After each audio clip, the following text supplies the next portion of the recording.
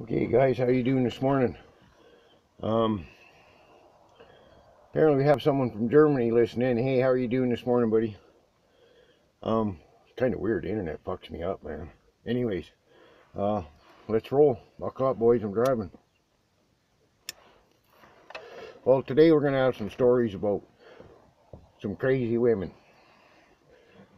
As you imagine, I've probably met a few in my life. Well, this one girl I used to live with, rest in peace, dear. She was a waitress all the time, so I was always in the bar with her. Man, she's the only girl I ever fucking backhanded. And I know you're going to say, oh, I hit a woman. Well, she was pointing a fucking shotgun at me, so if you want to point a shotgun at me, you're going to get whatever fuck's coming, right? Right. Anyways, this girl, man, I'd be in the bar, I'd head to the pisser to go for a piss. This girl would come with me, she'd go in the can, she'd be standing there holding my dick while I pissed. It's the funniest fucking thing. The looks on some of the guys' faces that would come in there. Anyways, it's the kind of jokester she was. But she was crazy. Fuck, especially when she was drinking, man. We're in the bar one night and she's arguing with a buddy of mine. I kept telling him, hey, shut the fuck up. Shut the fuck up. And he wouldn't shut up. Next thing, she fucking threw a table right on top of him and jumped him and fucking plummeled that sucker. But he didn't listen. I told him to shut up. One night with her, we're in the bar and she got in an argument with these three guys at a fucking table for some reason. I don't know why. Anyways, we ended up jumping up, me and her. Three guys jump up from the table. She looks at me and she goes, fuck you, I'm taking two this time. And the two of them, the three of them sat back down. Anyways, hitchhikers in a naked weekend. Me and my cousin were coming out of Grand Prairie heading to Vancouver. We're rolling through this little town in the Fraser Canyon, Yale. A couple girls hitchhiking on the side of the road. Nice, white girl and a native girl. Fuck. So, of course, I stopped and picked them up. Well, the white girl wasn't too bad looking. The native girl was just gorgeous. Just gorgeous girl. Anyways, they're going to Vancouver. This is a Friday. They're going to Vancouver for be at family court or something on Monday. So, of course, we invited them to stay at my cousin's apartment with us for the weekend, of course. Well, we're out partying that night, and of course, Dan ends up with the pretty princess. My cousin's got this white girl. In the morning, we're up.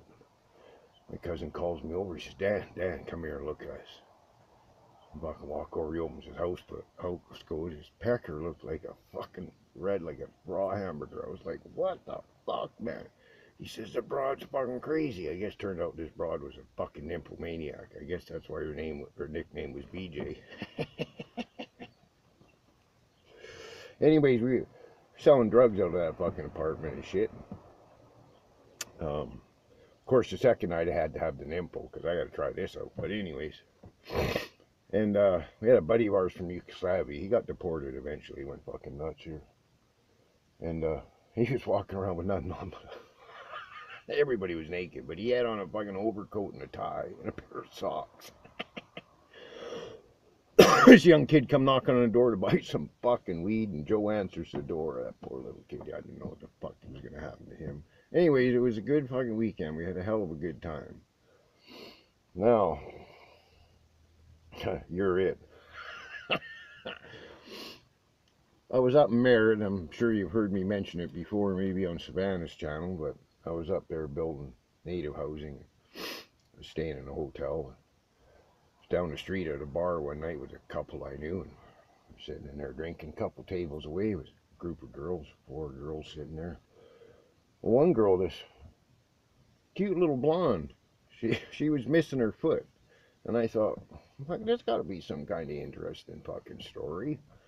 Well, I ended up over the table sitting there with these girls and talking to her. Well, apparently, I guess she was using a shotgun as a crutch and blew her foot off.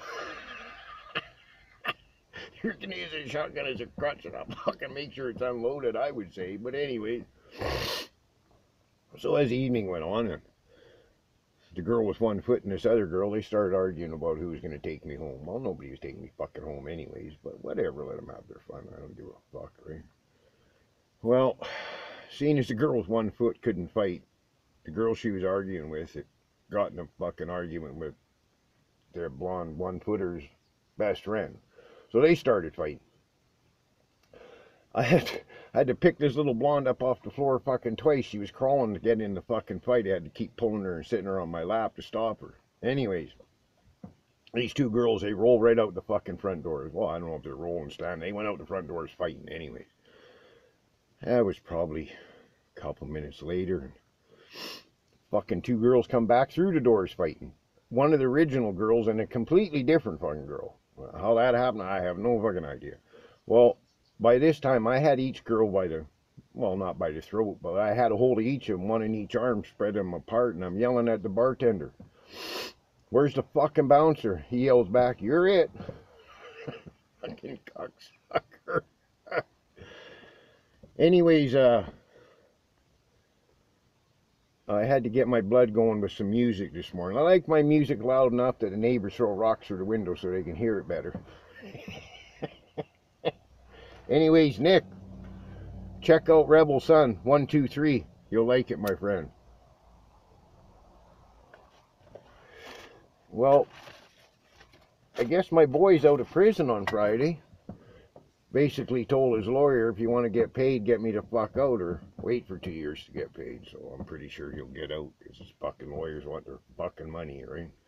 I mean, it's crazy. His lawyer's probably sitting down having fucking coffee or tea with the fucking prosecutor and the judge, for fuck's sakes, making their deals. That's how it works, boys. I have no fucking doubt about it.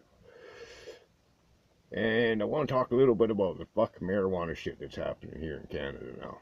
Legal my fucking ass. Okay, one of the things the government put out in their little fucking fear shit, that if you don't have the strain that's government approved, you're fucked. Well, listen, people, and think about it logically. First of all, how much does it cost to take a sample of marijuana and send it to a fucking lab to have it tested? I don't know. Is it $100, $500, $1,000? I don't fucking know. Well, think about it. Just think 10,000 people, and that's fuck all the percentage in Canada. Just think 10,000 people that got busted for that, and they're gonna fucking test their weed. Well, if it's $100 and it's 10,000 fucking people, how much money is that? And if it's 500 or 1,000, the government don't fucking work that way. They're a corporation just like any fucking thing else, right? They work on profit. And if there ain't no fucking money in it, they ain't gonna do it. They're just telling you people this to scare you. For fuck's sakes, think about it, man. And as far as the black market, I've been in this fucking weed business since 1974, and I'll tell you right now, I always said the black market will never end, because they make too fucking much money off it, okay? So before the day they legalized here in Canada, there's fucking pot stores everywhere. The day it become legal, they closed all the fucking pot stores. Well, why? To keep the black market fucking going. In the newspaper, they're advertising in fucking, you know, columns, whatever.